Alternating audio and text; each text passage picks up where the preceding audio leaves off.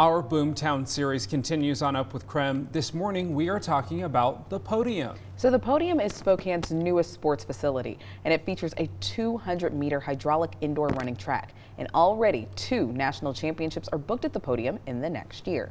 Construction of the $53 million facility is now complete, and this morning we are getting a first glance inside the brand new world-class venue. So Nicole Hernandez is live there this morning, and she's speaking with the event manager for Spokane Public Facilities District. Good morning, Nicole. Can you show us around? Good morning, Channing, Tim. So yeah, this place is absolutely gorgeous, brand new, like you guys mentioned. And I just want to give you our bearings a little bit as to where we're at right now. We're in the entrance now. We've moved away from the actual, the track and the stands. But right behind these doors behind me is actually Riverfront Park, that brand new Ice Age playground. So that's right where we're right in the middle of downtown, just at the heart of the city here with this brand new, beautiful building. I have Paul Christensen here with me, and you're the know-it-all for the building. Thanks. You know all the stuff. So we're at an entrance right now. So what's here? This is our main dining hall that we have. We have 2 concession stands in the building, and this is the main eating area.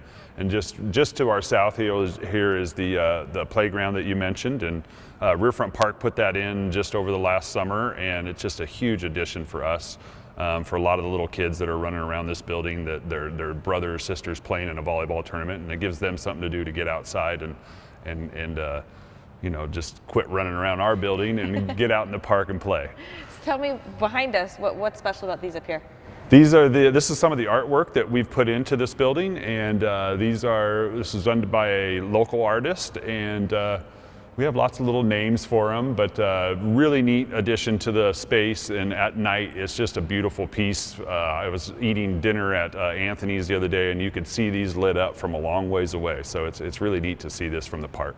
How cool, especially because from this view you can even see the pavilion as well. So this is one of 2 pieces and soon to be a 3rd for artwork here in the Podium. And of course, I mean, if we want to walk this way a little bit, Al, you can kind of come through these tunnels, entrances. There's 5 tunnels here to enter into the actual stadium part as well. So this is obviously number 5, and as you continue going through, you get to the track, which is absolutely gorgeous, and we'll show you more about the track and the stands and everything that this, like you mentioned, world-class facility has to offer here coming up soon. So I'll send things back to you guys for now.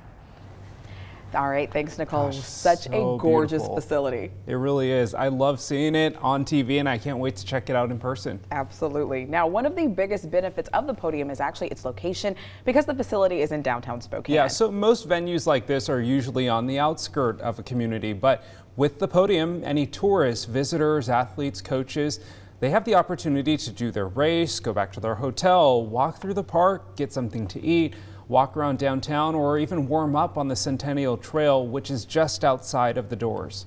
So what sets this facility apart? Well, organizers say this venue will bring major sporting events in Spokane, and they say the arena can host large spectator events and even cater to the specific needs of tournaments. It also has the space to host a number of courts or fields. However, city officials say the arena and convention center can still provide supportive space for the tournaments.